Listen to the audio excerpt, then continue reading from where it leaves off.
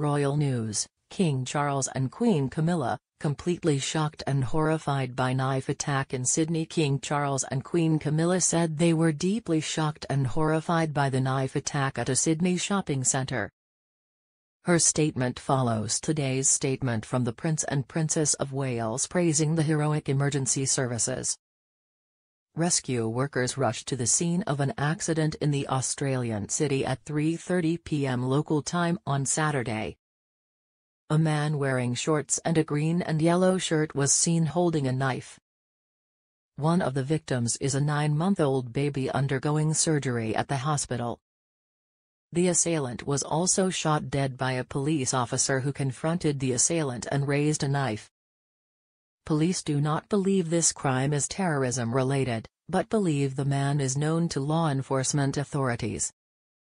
His wife and I were deeply shocked and horrified to hear of the tragic knife attack in Bondi, the palace said in a statement. Our thoughts are with the families and loved ones of those brutally killed in such a senseless attack, while the details of these shocking circumstances continue to emerge. Our thoughts are with those involved in the response, and we thank the first responders and emergency services for their bravery. Kate and William release statement on Sydney stabbing. The Prince and Princess of Wales have released a statement regarding the fatal knife attack at a Sydney shopping centre on Saturday.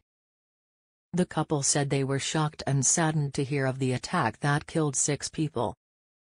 The parents of the monster Sydney knife attacker said their son was angry because he couldn't find a girlfriend.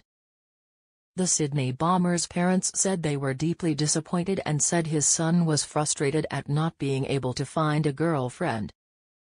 Joel Couch, 40, stalked the busy Westfield Bondi Junction on Saturday with a large knife, killing 6 people and injuring 12 others, including a 9-month-old baby. After being chased through a shopping mall, he is shot and killed by Inspector Amy Scott, who confronts him alone on the 5th floor. Speaking outside his home on Monday, Andrew Couch said he was deeply sorry for the victims of the attack on his son and said he was heartbroken by their loss.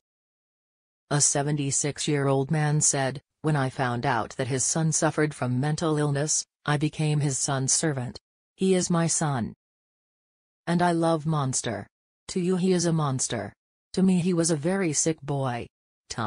Couch said his son has a long history of mental illness.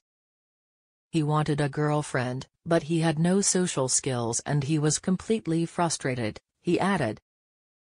Couch said that when Joel visited his son last year, he took 5 U.S. military knives from his son because he feared he would be stabbed.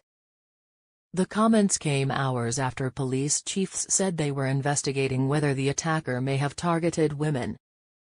Police Commissioner Karen Webb of New South Wales told the Australian Broadcasting Corporation, "It is clear to me and to investigators that the attacker was focused on women and avoided men," according to the Ahmadiyya Islamic Community of Australia. The only person killed in the attack was security guard Faraz Tahir, 30. Who arrived in Australia as a refugee from Pakistan last year. The other 3 women, Yishuan Chen, 27, from China, Jade Young, 47, Dawn Singleton, 25, Piklia Dalkia, 55, and Ashley Good, 38, were all women and all victims of Couch's attack. Thousands of flowers and wreaths were laid at a makeshift memorial outside the mall on Monday, and hundreds of people from across the city gathered to mourn the victims. Len Wyatt, who paid his respects at the memorial service, said, "It's shocking that something like this could happen so close to home. I'm still trying to get back into my routine," she added. "I took today off to get my head back on track." Australian flags will be flown at half-staff across Australia, including at Parliament House and Sydney Harbour Bridge, in the memory of the victims.